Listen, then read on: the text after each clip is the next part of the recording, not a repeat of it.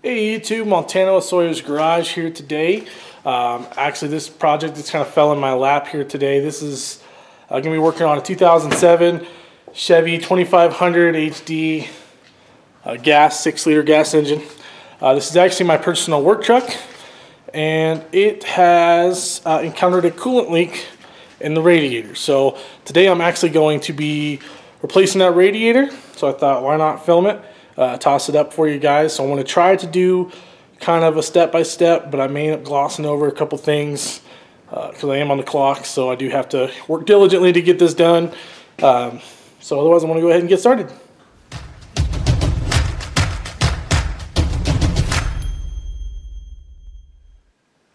Alright, so one of the first steps is I have to actually gain access to the radiator. Chevy puts these plastic covers on top of all their core supports and stuff, but they just hold them in with these little plastic clips. You see some of these have been off before. I actually had this off earlier today, and I kind of didn't put all of them back in. But these little plastic clips are pretty simple. They make a kind of special tool for them, but I usually just end up using two flat-headed screwdrivers that are kind of smallish, and you get it on both sides and just kind of pry it up, which will pull the center section out, which will then allow this to squash and come popped out. So pretty simple to remove, not uncommon to break them. There's quite a few up here. Some of them have been gone for probably a while at this point. This work truck's got 190,000 on it, so this probably isn't the first time this has been off. So I'm going to go ahead and get all these pulled off, and then I'll be able to lift this cover up out of the way. Alright, so I got that top off, no big deal, pop the rest of those clips out. I'm just going to kind of gloss over a little bit what I'm about to be doing. I'm going to drain the coolant out of the bottom of the radiator. I'm going to see if there's a petcock at the bottom, and if there is, I'm just going to undo that and drain it out into like a catch pan. If for some reason there's not, I will just unhook the lower radiator hose and drain it out that way. So just kind of be prepared for quite a bit of coolant coming out. This particular radiator has got transmission cooler built into it, which I believe is what these two lines are. It's going to be the transmission cooler. And then on the other side, it's got some more lines going to it. Let's see, there's one of them, and there's another one down there. And I believe that to be the oil cooler. So all those are going to have to get disconnected. And obviously you're going to end up losing some transmission fluid, you're going to end up losing some oil. So all things to kind of keep in mind when you start this project. Hey you guys, so just a little update. I am going to go ahead and pull this intake tube out of the way. On this 6-liter, it's pretty simple. There's a hose clamp here at the filter access. There's going to be a hose clamp up here on the throttle body. And then on this particular one here on this 6-liter, and maybe the other ones are the same, it's got this little connection that goes into the side of this housing. So just pop that, it literally just pops right out, and it'll kind of get some things out of the way, kind of clean it up a little bit, make it a little easier to work around in here. Alright, kind of just an update on where I'm at. I went ahead and obviously I pulled that intake tube out. I went ahead actually and just pulled the air box out too, because it really just, it has 3 little push-in deals right there that just sits in here, and I get a lot more room to work once that's out. I've pulled the hose off of this little nipple right here, which is kind of just like a pressure hose with coolant, and then I went ahead and pulled the one off the lower hose, which runs up to the engine block. Now what I'm getting ready to do is drop the lower radiator hose to drain the coolant out of the radiator. So this is where the mess is going to happen.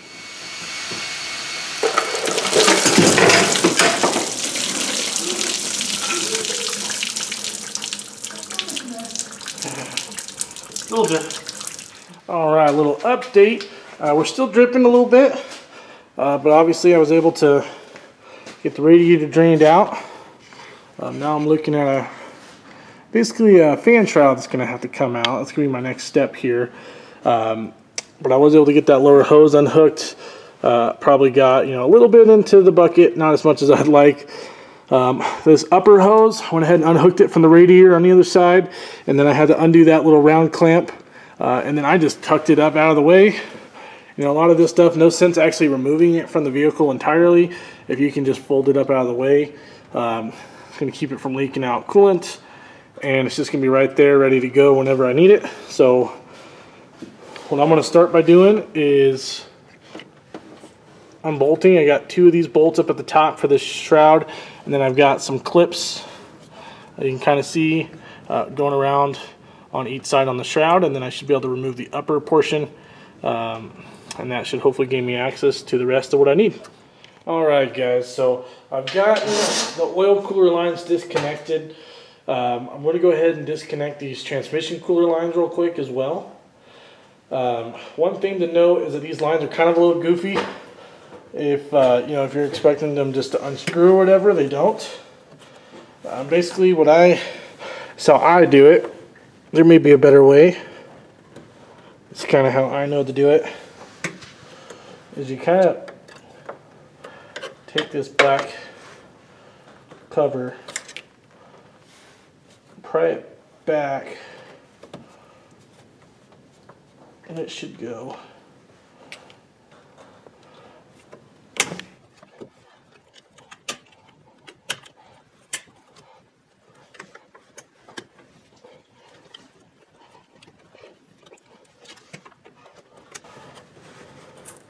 Anyways, so you can get that pried back, and now what you're going to find underneath here is this metal clip. This metal clip, if you can get a small screwdriver in there, you can lift it up. Hopefully you can see this angle. You can kind of lift it up and pop that clip out.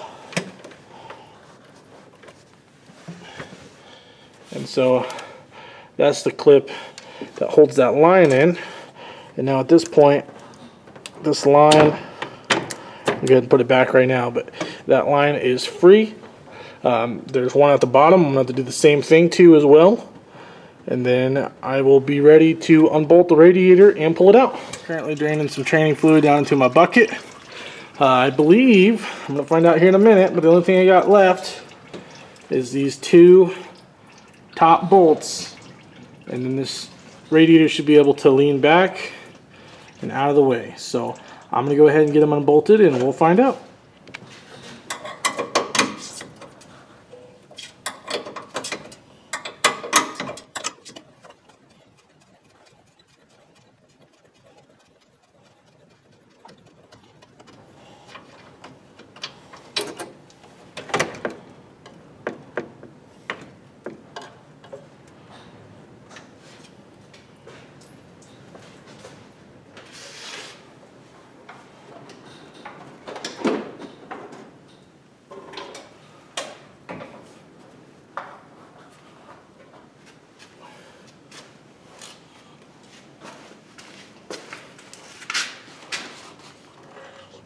Alright, so I got the old radiator out.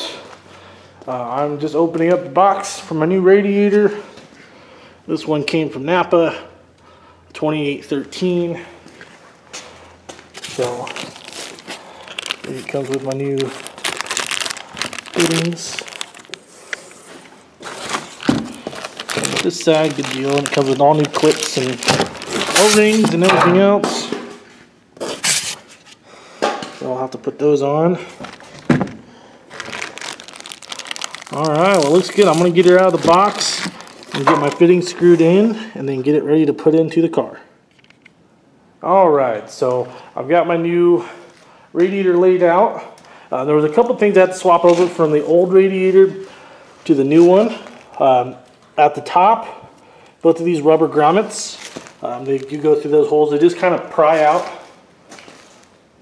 And then at the bottom, it comes with these posts on the new one. Obviously this is the old one now. You have to pop these feet off and snap them into the other one. Kind of a tip.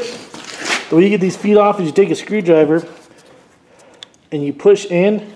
You can kind of see how that is kind of perforated there. You can push in and that allows it to pop off. So I did get these in, but they're just hand tight right now. So what I'm going to do is I'm going to grab just a little crescent wrench that I've got and go ahead and tighten them down. All right, I grab my little adjustable wrench here and go ahead and get these snug down here.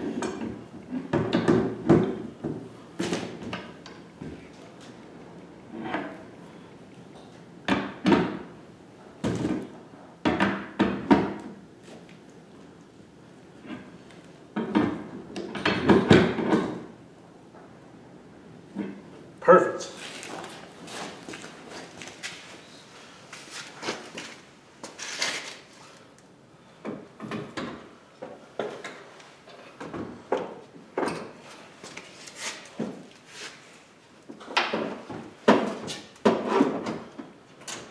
All right, so new radiator is bolted back in.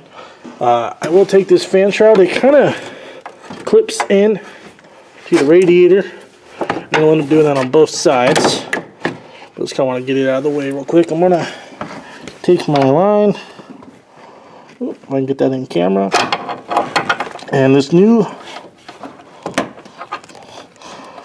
line should just, basically when you force it in, it should just pop right in. Okay, so I just went ahead, because like I said, I am on the clock. I just went ahead and knocked everything out. Got it all put back together here. I've got my hoses put back on and connected. I just need to add coolant to it, run it, add some more coolant, run it, probably add some more coolant, and just make sure she's topped off here. Hypothetically speaking, we did lose a little bit of oil, and we also lost a little bit of automatic transmission fluid. So it is definitely wise to check those levels before you go driving off, just to make sure. I didn't lose a whole lot, but I probably lost maybe a quarter quart of transmission fluid and virtually no oil. Maybe just a little bit that was held up in the old radiator in that cooler. So I'm just going to be prepared for that. But other than that, I'm going to go ahead and put some coolant in it, get her running, and call it good. Alright, so we are all wrapped up and done. Got this radiator replaced here. Obviously in these trucks you can't really see it. New radiator in, everything's hooked up, nothing's leaking. I got the coolant topped off, just letting it run for a little longer. But she is good to go. That's kind of a mess that I made. You know, only recommendation maybe get something a little larger than a bucket to try to catch everything with, because that definitely added to my cleanup quite a bit.